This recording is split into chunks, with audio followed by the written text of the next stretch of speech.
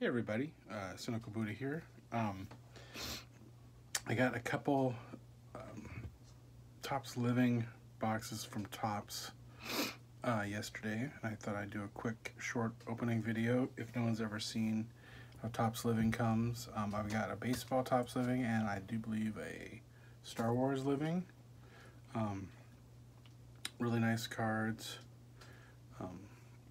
I'm not sure who, I'm sure this one's probably a brewer, but I can't remember who from Star Wars I ordered. So they usually come in a bubble mailer, and then the boxes come wrapped in these little bubble packs. And if you're careful, you can save these, and these are handy. You know, you can save those and reuse them, which I do. So, but here's what the Topps Living baseball box looks like. Nothing crazy. You know, Topps has been doing this for like 3 years now, so at least they changed the copyright, but the boxes I don't think have changed.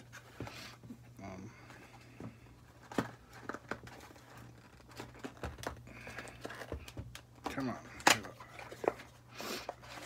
And then inside the box, you've got a little spacer and then a little jewel case. Pretty typical. I only ordered one card, but you know, they also come with 2 pieces of foam inside each of the jewel cases.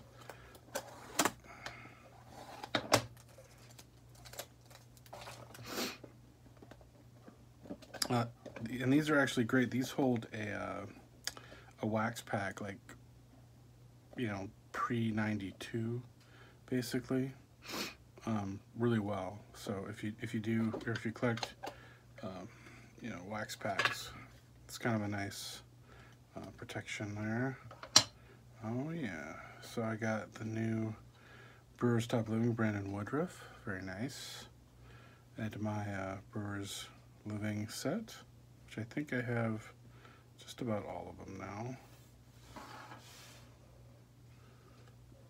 And let's see who we got from the Star Wars.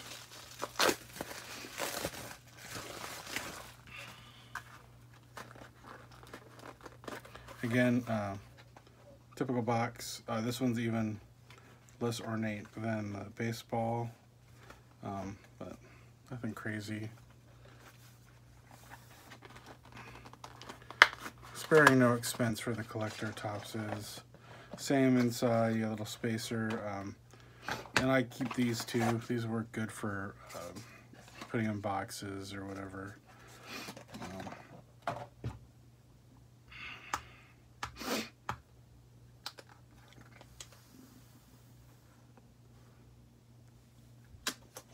Looks like I only ordered one card.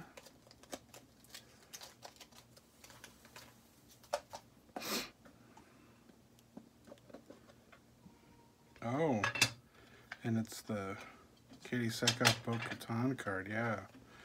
Working on my Mandalorian set, so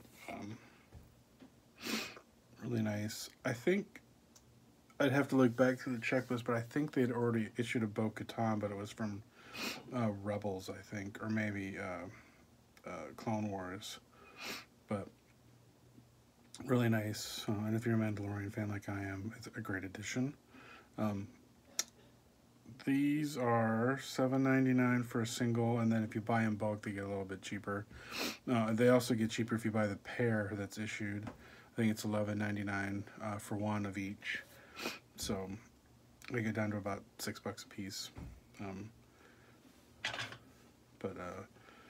Topps just started adding a new artist for Living. Mayumi Sato is only going to be doing 1 card a week now, and then I can't remember the name of the other artist at the top of my head, but you can go to Topps.com and check them out. I think Blake Jameson is going to be starting to do a new 4-wave set 2 based off the 1951 Topps game cards. That's been advertised, so that'll be kind of neat to see too. But anyways, thanks for watching, and we'll see you later.